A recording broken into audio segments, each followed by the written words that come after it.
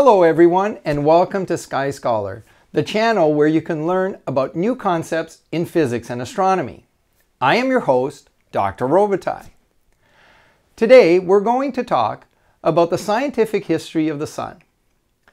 Astronomers believe that the Sun's surface is an optical illusion, and that the solar body is nothing but a big ball of gaseous plasma.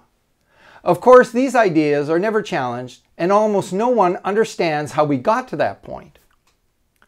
Our model of the Sun is important because it leads to our understanding of other star types, the universe, and how it was formed.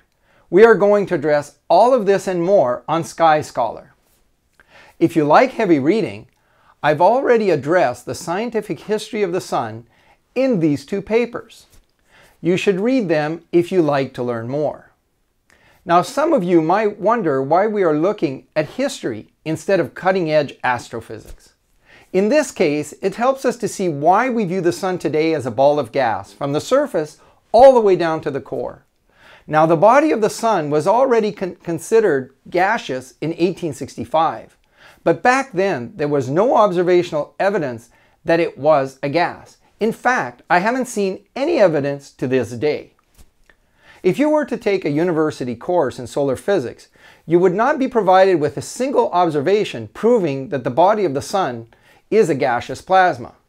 Rather, since the Sun is believed to be composed primarily of hydrogen, a hydrogen-based plasma consisting of free electrons and protons would be invoked without any consideration of the alternatives.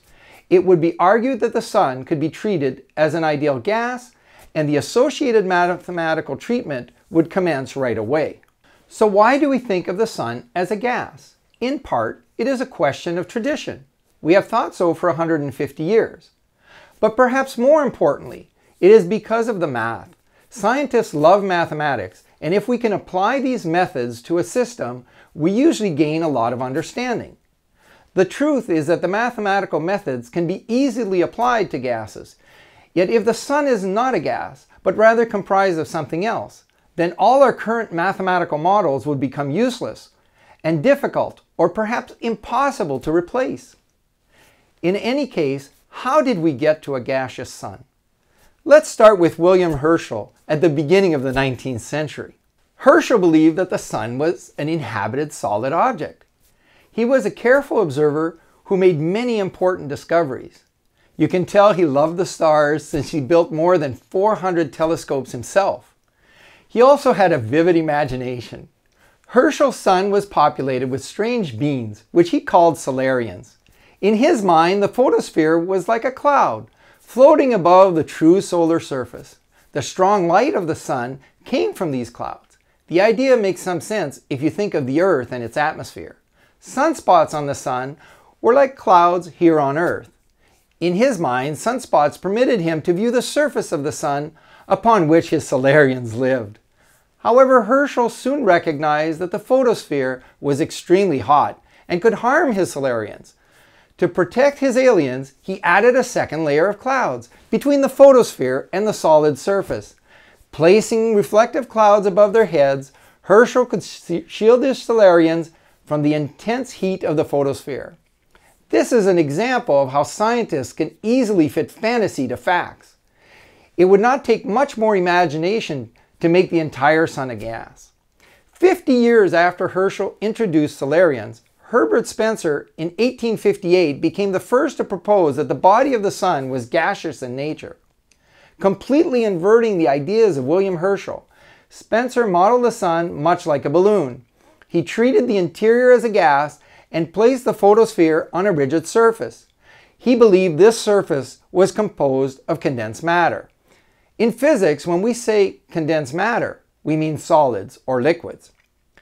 Spencer was not an astronomer. He is best known as an early evolutionist. He was a very controversial figure in his day, especially since most scientists of the period were opposed to any ideas which might be viewed as a challenge to authority. In any case, Spencer's solar ideas were never accepted by the scientific community. Though he was clearly the first to propose a gaseous Sun, he remained ignored.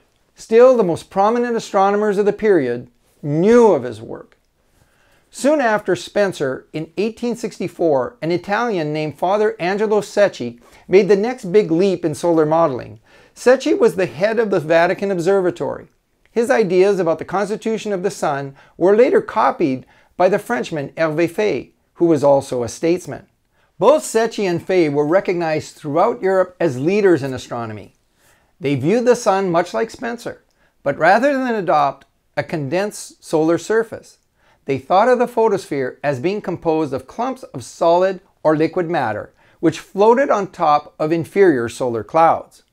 So we have to ask, why did Secchi and Faye want to have condensed matter floating on top of clouds? The answer was because they believed that the white light emitted by our solar surface could only be produced by condensed matter.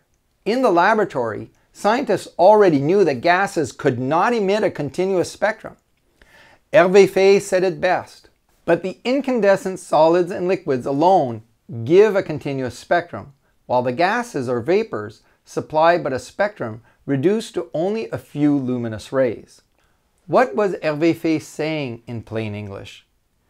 Here is the spectrum of atomic hydrogen. Note that the gaseous hydrogen emits in narrow bands, whereas the solar spectrum from the photosphere is continuous. We will cover this in greater detail in a later video. For now, remember that in Secchi and Faye's case, the white light of the sun could only be produced by condensed matter. In the end, they were correct, but astronomy sidestepped this requirement.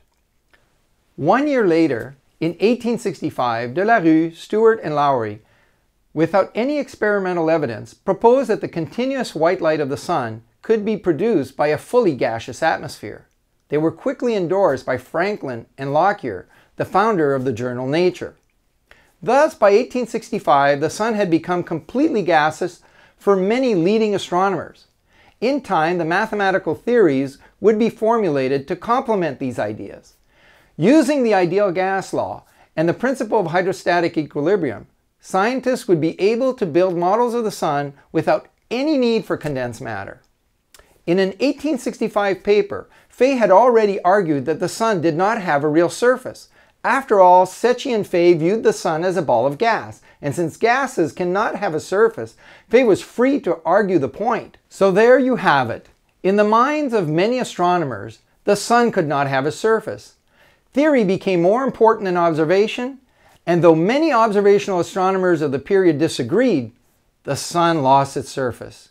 You will learn in later presentations that there is plenty of evidence and proof that the sun has a real surface. It is definitely not an optical illusion as is currently claimed. Even if you are not a scientist, you will be able to understand for yourself these pieces of evidence and solid proofs that the sun has a true surface. Later videos will look closely at the Standard Model and outline its problems. Remember that the observation that remains the most important is that the photosphere of the sun can emit white light and represents a true surface. The production of this light is the Achilles heel of the Standard Solar Model. The consequences are significant not only for our sun and the stars, but also for ideas closer to home. I hope that you liked this short history of the gaseous sun and will join me as we look more closely at the sun, the stars, and beyond. If you enjoyed this video, please leave a like. In addition, subscribe if you want to journey with me through space here at Sky Scholar. Questions and comments are always welcome down below. I'll see you soon on our next video.